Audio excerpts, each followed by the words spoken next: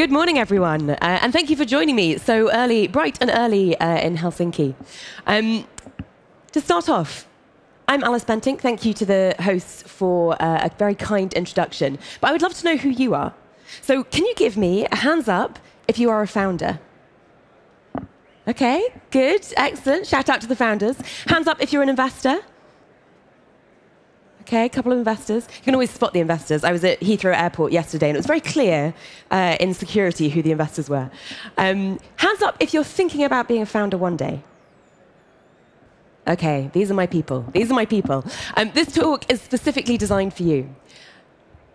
So as I was saying, I founded Entrepreneur First, and also me and my co-founder last year wrote a book called How to Be a Founder.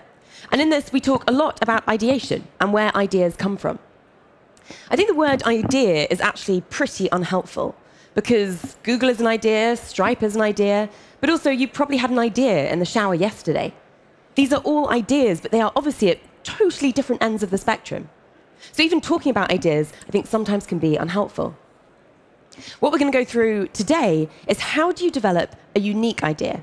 How do you validate a problem that is different, differentiated to everything else that's out there? I've been an investor for a long time, a founder and investor for a long time, and I've worked across 7 different geographies, across 3 different continents. I'm always amazed at when I do investment committee, and I might do one in Bangalore, followed by one in Paris, followed by one in New York. You hear the same ideas again and again. So when you're a founder, one of the things you've got to assume is that whatever you're building, somebody else is trying to build it too. So what we're going to go through today is how can you give yourself some green space? How can you find an idea? How can you develop an idea that no one else is working on?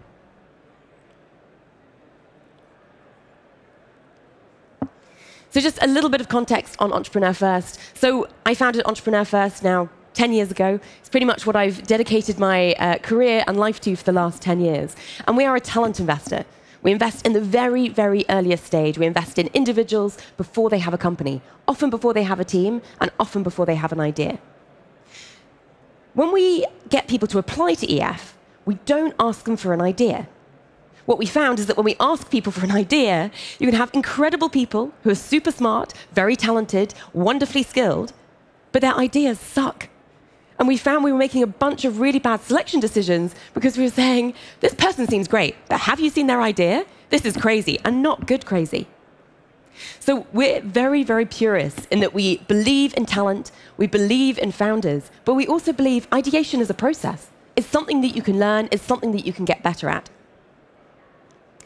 We're lucky to be backed by some of the world's best founders and investors, and I believe I've got the best job in the world because I spend a huge amount of my time with people before they've even started a company, and get to spend a huge amount of my time with some of the best founders and investors in the world. And my job is to work out how this group can become more like this group. So what is an idea? One of the kind of key concepts that we're going to talk about today is secrets. And how can you, as a founder, find a secret? Now, this is a concept that comes from Peter Thiel. What valuable company is nobody building? Every correct answer is necessarily a secret. So why does he say this? He says this because he doesn't believe in competition. He's pushing founders to find spaces that aren't crowded. And this is the problem with problem-based ideation. I'm sure many people, when you say, where do I find an idea? How do I find an idea? People say, think about a problem you've experienced. The challenge is that problem is typically a problem that many other people have experienced. Think about food delivery, ride-hailing, holidays, dating. Man, I've had so many dating ideas in my time. It's very, very hard to have a truly differentiated idea, and what that means is you're going to have a huge amount of competition from day one. So what we encourage our founders to do is to find a secret. And so today, we're going to be talking about how to find that secret. So what counts as a secret? Many of the world's best ideas are founded on secrets that are non-obvious, they are controversial, and they're often laughable. If you think about something like Airbnb, the idea that you could get strangers to stay in another stranger's house and pay them for it willingly seemed totally crazy at the time. Reid Hoffman is on our board and one of our early investors, and he was one of the first investors in Airbnb. And his partners told him he was crazy to make that investment because nobody would be so crazy as to do that. If I think about one of the companies in our portfolio, we have a company called Tractable, which is one of the largest computer vision companies in the world. Now, they started Tractable in 2013. The secret that Tractable was founded on was that computers would become as good as humans in visual classification. Now that seems totally obvious 10 years later, but at the time, it was a real secret. And again, they were ridiculed, seen as a bit naive, and they struggled to raise their first round.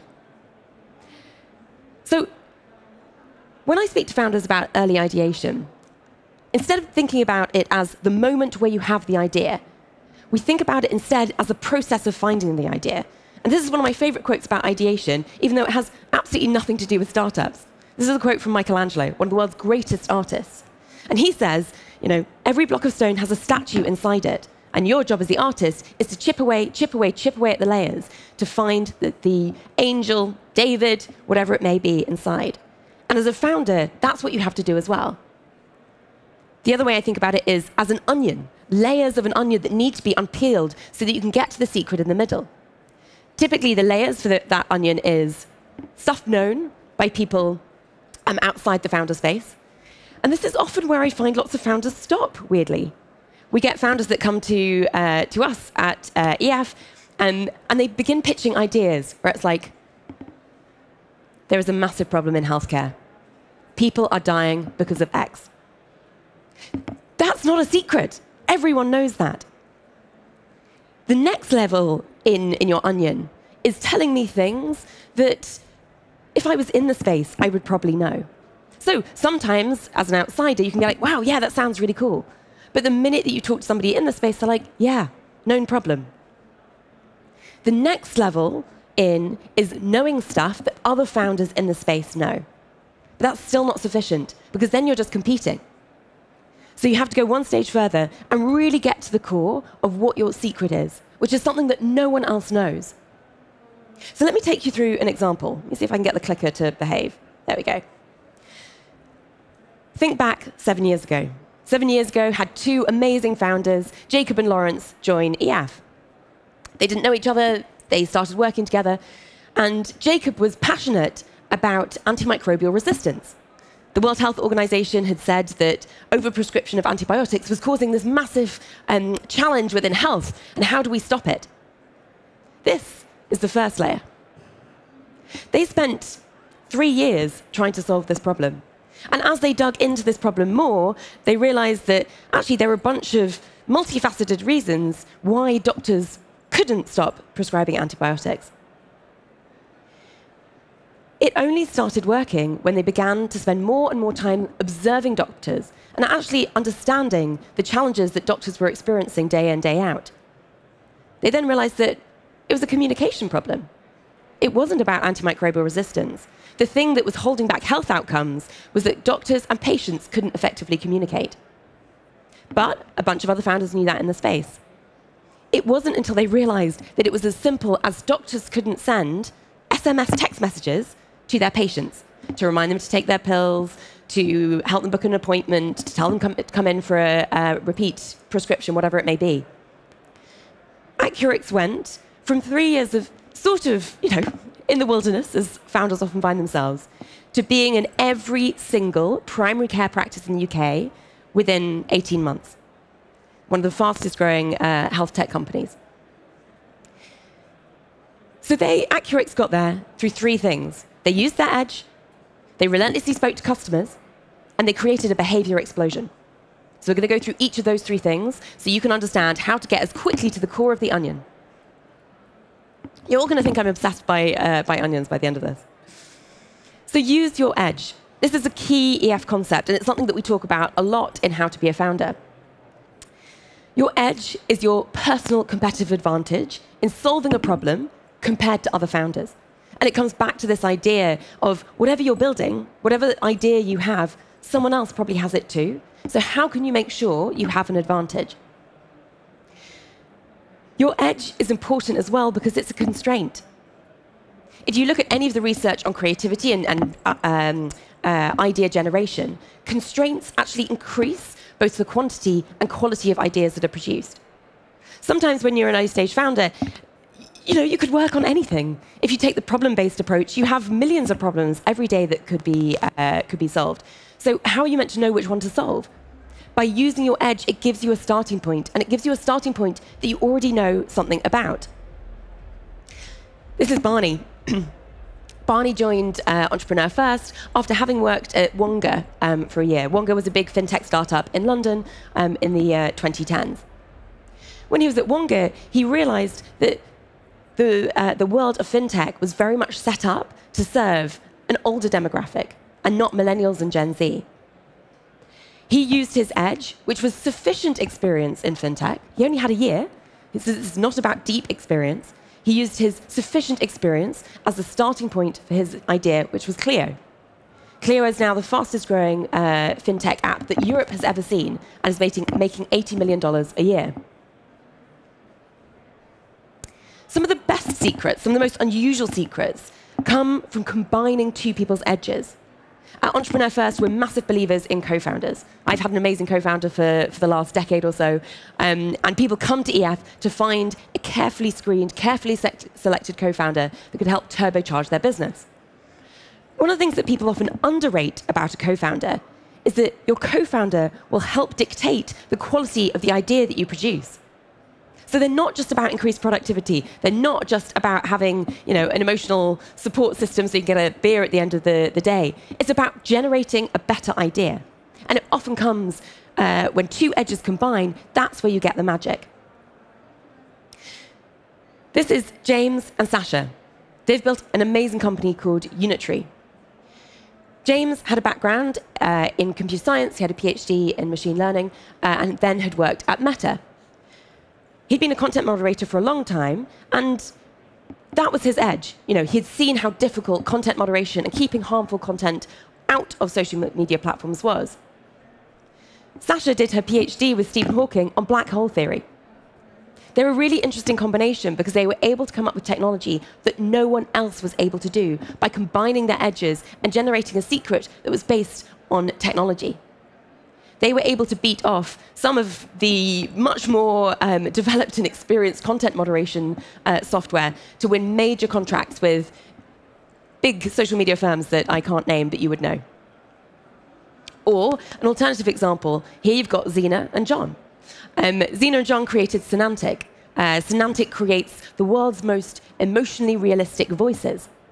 Some of you may have seen them in the press recently because they helped Val Kilmer get his voice back for the Top Gun film. Again, this is a really interesting combination of backgrounds, where you've got John, who had a PhD in machine learning, and then you had Zena, who'd been working with autistic children for the last decade. All throughout being a teenager, she'd been working with autistic children.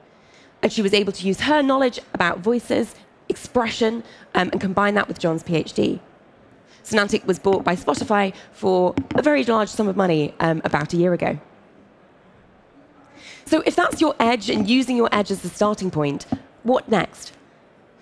Relentlessly speak to customers. And if there's something that founders always undervalue and always don't do enough of, it's this bit. Because it's hard, and sometimes it's pretty frustrating. To be honest, the pushback I always hear, and this is how you get into the heart of the onion. The pushback I always hear is, well, Henry Ford says that if he'd gone to his customers and asked, do you want a car, they would have said, no, I want a faster horse. Henry Ford, you're doing your customer development wrong. You're not asking the customer for the solution. You are trying to find out the secret that the customer holds. You can't crowdsource an idea. You can't crowdsource a product from a group of people. What you need to do instead is build intuition about what the answer should be, what the product should be. One of my least favorite things is when a founder says to me, in my survey, 70% of people say that this is a massive problem, and 90% of people say that they would pay $15 to solve it. Bullshit. If it's in a survey, it doesn't count. If you've done a survey, you've missed the point of customer development. This is not about building an argument about why you're right.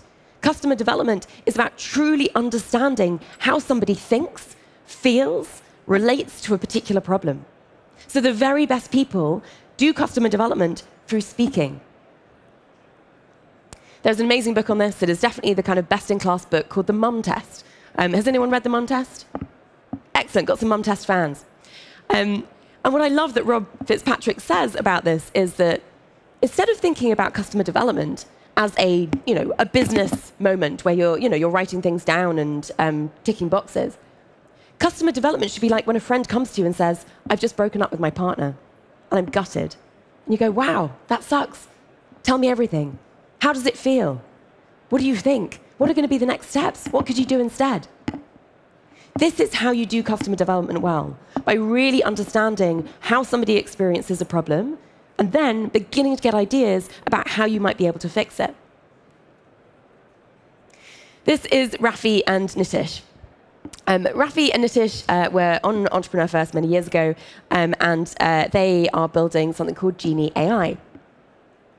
I bumped into Rafi recently at a dinner and asked him how things were going. He was super excited. He said, we've reached product market fit, and we're beginning to see a massive inflection in adoption that we can barely keep up with. Product market fit is always one of those things that people say, how do I know if I've got product market fit? And the answer, which is one of those unhelpful answers, is you know when you've got it. If you think you might have product market fit, you don't have it. You know you've got product market fit because the product is flying off the metaphorical shelves way faster than you can cope with. And I said, Rafi, how did you get there? What did you do? Was there like an aha moment where it all came together? And he said, no. It was tiny incremental nudges to improve the product every week, every month for the last 5 years. One of the things that he did that I think is super impressive, and that the very best founders do, is that every Friday, he'd spend 5 hours doing customer development. Every Friday, he would have meetings with different customers to hear how they were using the product, meetings with prospective customers to understand how they might use the product. And this is how he built up that intuition. It's not about building a data set. It's about you as a founder building up that intuition. And this is why you can't outsource customer development. It has to be something that the founder does themselves, that the founder owns. If you think back to that example about Accurix as well really, really understood their customer because they worked alongside them in the doctor's surgeries every day for about a year.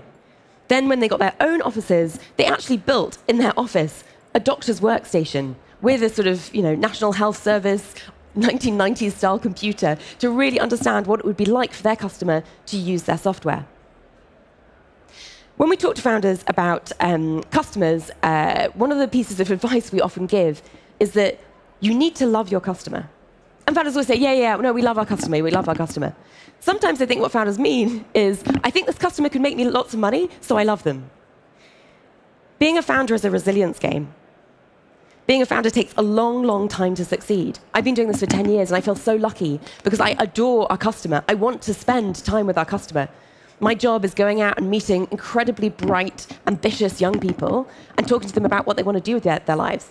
I could do that for the rest of my life very happily.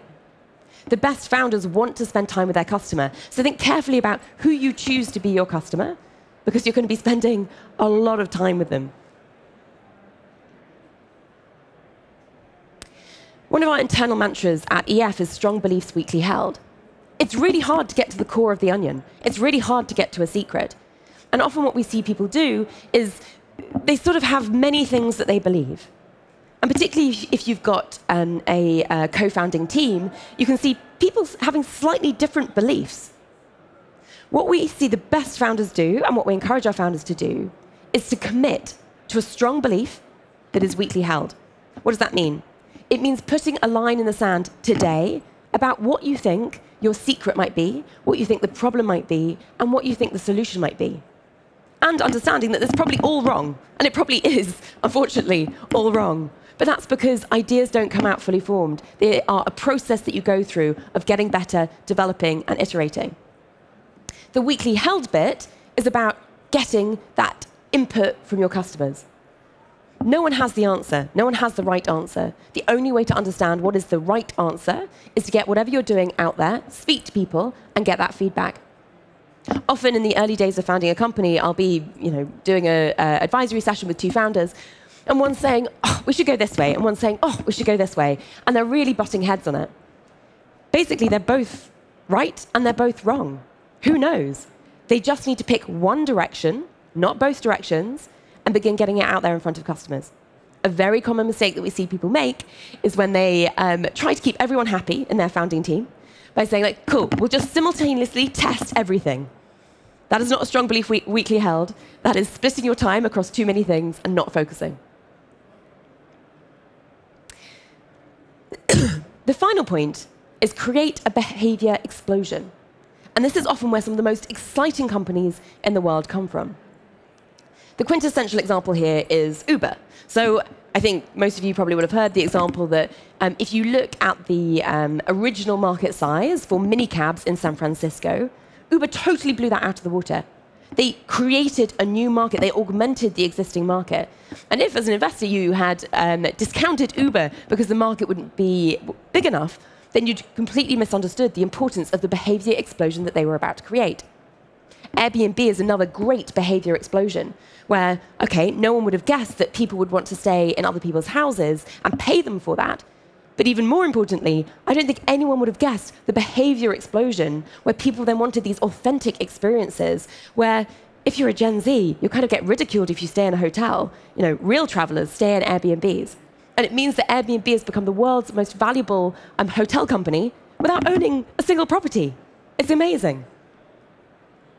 The way the statement that you need to answer to create a behavior explosion is, if X were easier, cheaper, or faster, there'd be way more demand to it, and we'd be the gatekeeper.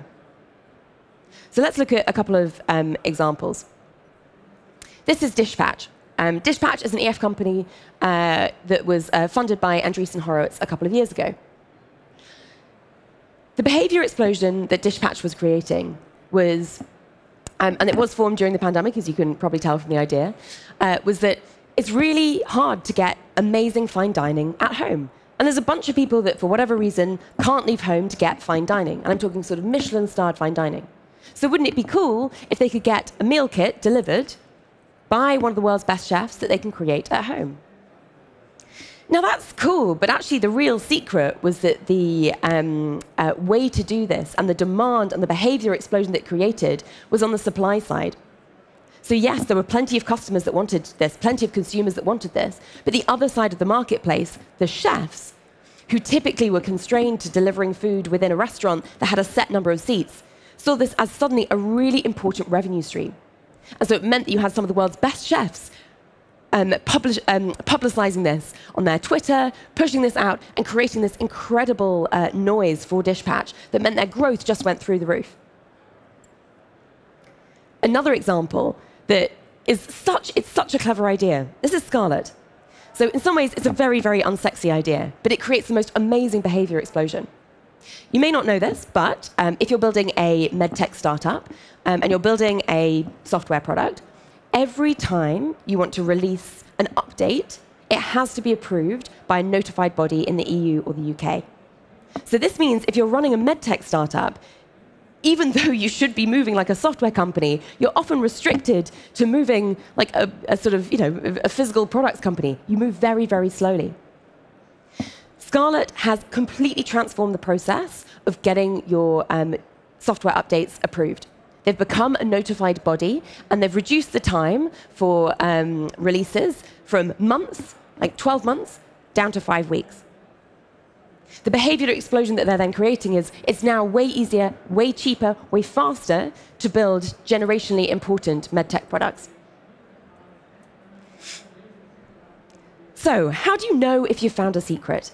So we've talked about the process of going through a secret. We've talked about how important it is to use your edge, to use that constraint, how important it is to relentlessly speak to customers, and how the very best secrets often create a behavior explosion. But how do you know when you've found it? And again, is it like product market fit, where you sort of know it when you see it? Kind of. There's a couple of questions that if you get this right, you should be able to answer. The first one is, why is this a hair-on-fire problem, and for whom? And we say hair-on-fire problem because if your hair was literally on fire, you're probably not thinking about anything else. That is the problem that you want to solve. When I do investment committees with startups, what I often find is that many of them can't really articulate this.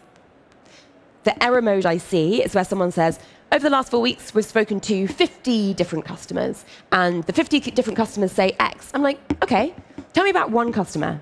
OK, what was their name? What's their job title? What do they care about? How do they think about their budget? Tell me how they think about this problem. What exact words did they use to describe this problem to you? Where do you think this problem sits in their stack rank of problems? It's amazing how many founders do breadth and forget that the most important thing is depth.